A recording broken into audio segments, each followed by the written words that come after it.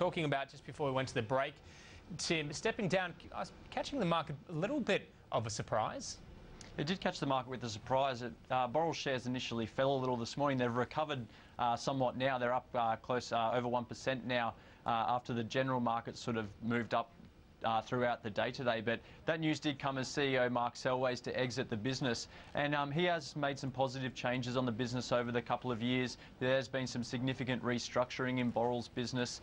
He's been trying to improve their manufacturing processes, and we've seen some closures and exitings of some of their non-core businesses. But for Boral in general, it really is that weak construction and housing market and conditions at the moment which is really affecting the business. But this particular stock will have upside potential when that does eventually turn around. In terms of Boral's strategy, they're really looking to build up their core cement business and concrete business here in Australia, though investors probably a little concerned about the fact that in terms of cement, importation is becoming key in this area, and Boral don't have much of a foothold in the importation in terms of cement, but they have been adjusting their building products portfolio, really just reacting to market conditions. As I said, really poor housing starts at the moment. We've seen them reduce their brick production and also exit some of the businesses such as their Queensland roofing.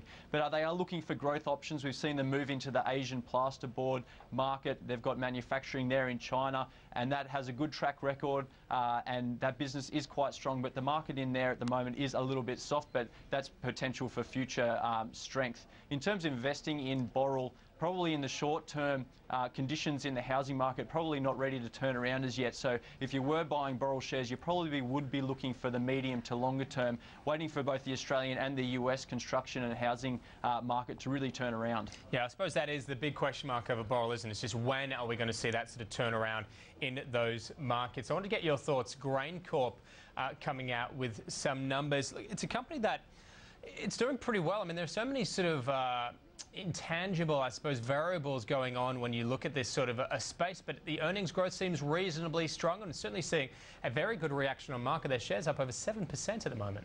It's a difficult business to predict, Graincorp. I mean, this profit today has surprised the market. It's one of the best performers on the ASX 200, up almost 7%. As they really boosted first half profits by over 50% to 133 million. And the market's really being buoyed by the fact they upgraded full year guidance as well by around 12% to 185 to 205 million. But Graincorp really is a volume driven business, so this results on the back of strong volumes in storage, handling and exports. The business has been strong over the past 2 years. We've seen production levels in grain across Australia sort of back at similar levels that we saw previous to the GFC.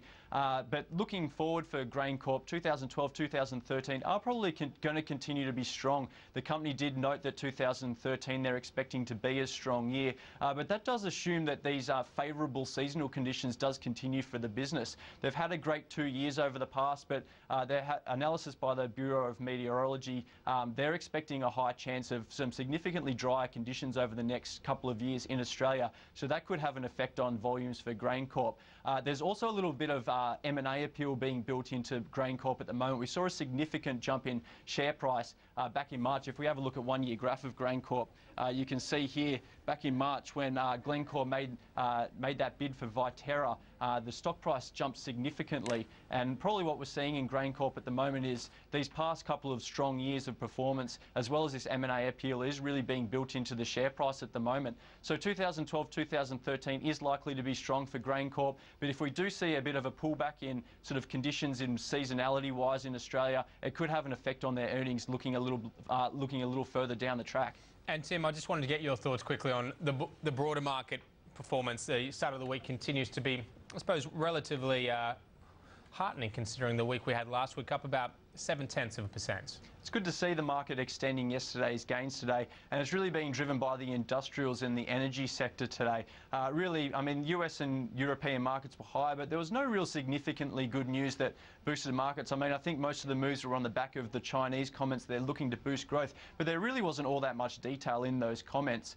Today we're seeing mining services companies, they're really boosting the industrial sector today. We've seen mining services beaten down quite significantly over the last month. Some of those big mining services companies have underperformed the broader market by anywhere 7 to 17%. So today, some of those big names such as Monadelphous, it was up close to 7%. Ausdrill, Campbell Brothers, they're all performing very well today, up sort of 4% wise, and they're really boosting the industrial sector.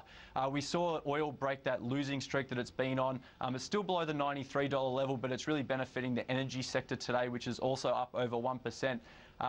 During the week, we've got probably very little economic data, so we will be looking globally for our leads. And what we're seeing is not a whole lot of conviction in buying in the markets. Volume remains pretty average, really. I think a lot of investors might be thinking the Aussie market's stuck in that sort of 4,000 to 4,400 range, and now that we're at the bottom of that trading range, some investors might be looking to slowly start buying back into the market. But today, a good performance, up around 0.6%.